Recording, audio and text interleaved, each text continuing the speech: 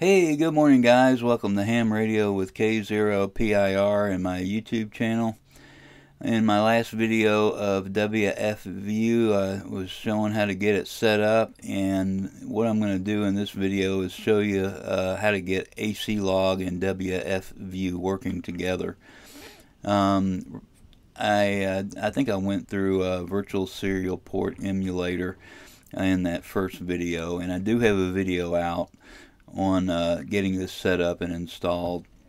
One thing that I wanted to point out, though, for it to work with ACLog, for Wfview to work with ACLog and to work the way that I want it, I want to be able to send CW, and I want the two programs to be able to control the radio. What I discovered is in VSPE, I'm going to go into the properties. I need to have redirect modem registers selected, and that's got to be ticked off. Of course, over here under settings, the speed is 115.2, no on DTR RTS, and I think all of this is the default. But that needs to be checked off, and none of these checked off here. So I'm going to go ahead and start this. And it started. I am splitting COM5 into COM1, and I'll explain later why I do this. But I can go ahead and bring up Wfview, and let's see. Yeah, it starts up right away on 40 meters, and let's bring up the volume. Okay, I guess that gentleman left. Let's switch. There. Okay, so I got control with Wfview, and next is ACLog, and I'll show you under Device Manager. I'm using a CIV cable for ACLog, and I've got a prolific cable. There's another one called an FTDI, and I think either one works equally well. The prolific cable is a little bit less expensive. So I'm using it. That's COM4, and the maximum baud rate for that is 19.2, and that's okay with ACLog. So I'll go ahead and bring it up, and it brings up the frequency that I'm on. It's on sideband, and I've got my CW macros pulled up here. So let's go over to settings, and then rig interface. And I've got Icom selected, COM4, that's that prolific cable, the CIV cable, and 19.2 is the baud rate, parity none, data bits 8, stop bits 1, and of course you can go through this and have a closer look. I've got screen captures, or I will have screen captures on my website. I'm going to put out another article on Wfview and ACLog. Just bringing up the frequency, and sideband is the mode. I'm going to hit done there. Now I've got my frequency change. If you hit Control F, you'll bring up this little screen here, frequency change.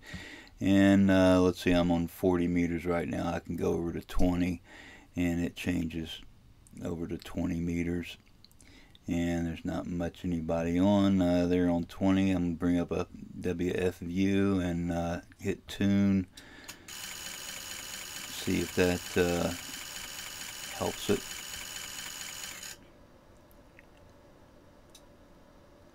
Okay, still not many people on 20 right now. Yeah, no, I don't know. 14,175. Thought that I'd hear somebody in there. Let's bring up the volume.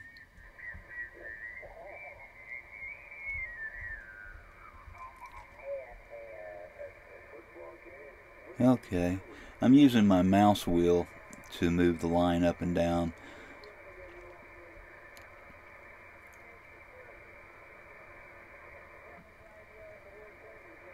I hear a light one in there. But anyway, you can use Wfview to control the radio volume, and I use this I've been using it more. I've been testing this out for well, a couple of weeks, and I found some tedious spots in it there's problems that I had, and I think I've worked them all out. And one of them had to do with VSPE, that one setting that I showed you.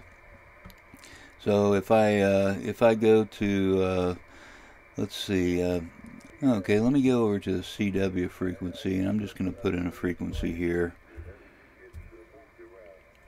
And that's not right.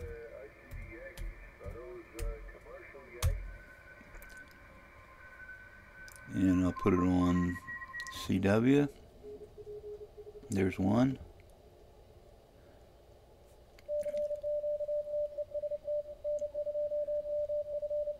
Looks like a test is still going on, a contest.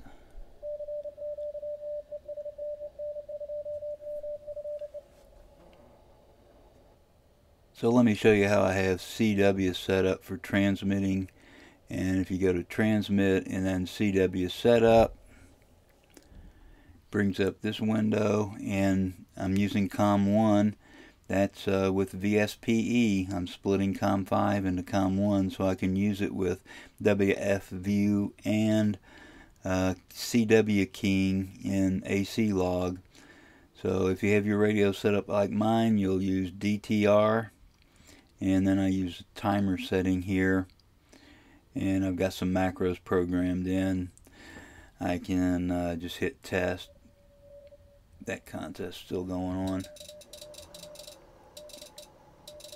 And that's how I get CW keying. So I'm able to use this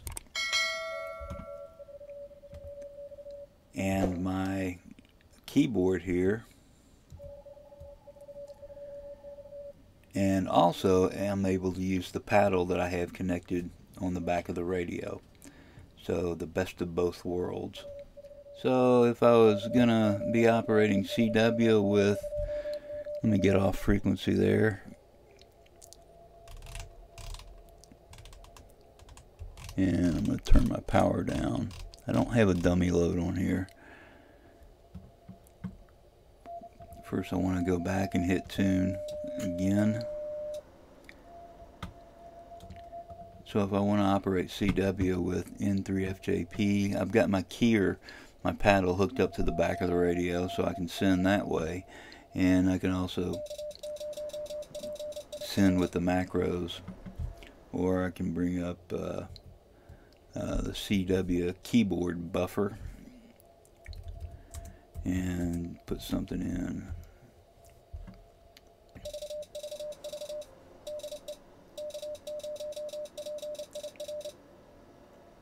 And that works, and that's the whole reason for me testing all this out, is to make sure that I can get the modes working that I want.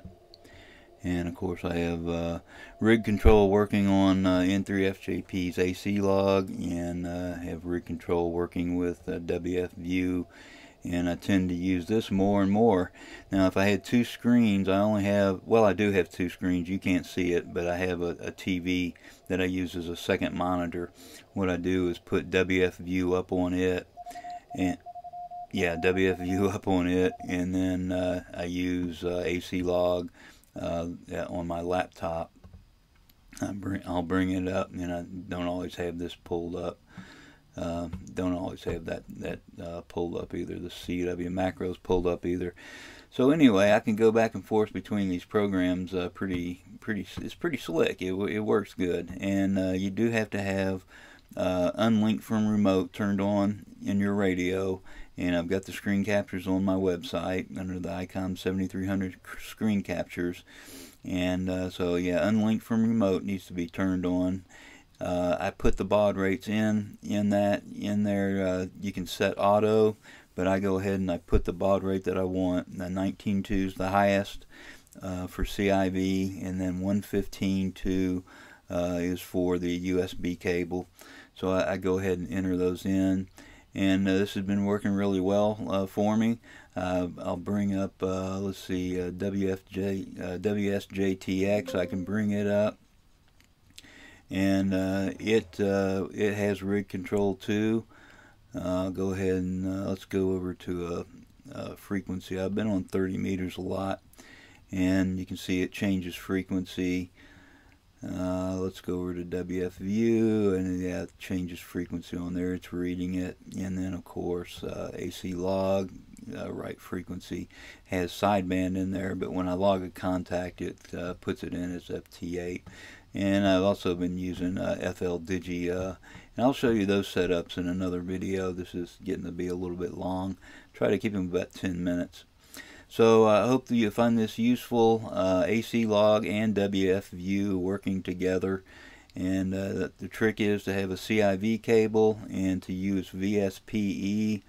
I'm using it, and there's a reason for my madness here. I'll show you later, but I do use VSPE, and it seems to be working really well. Can't think of anything else, so if you have any questions or comments, please make them below, and I appreciate all the comments. Please, if you find this useful, make a comment, and if you haven't already, click that subscribe button and ring that bell, and you'll be notified when I put out new videos. The next one on Wfview will be using WSJTX with it, so I've already given you a little preview of that. Thanks for watching.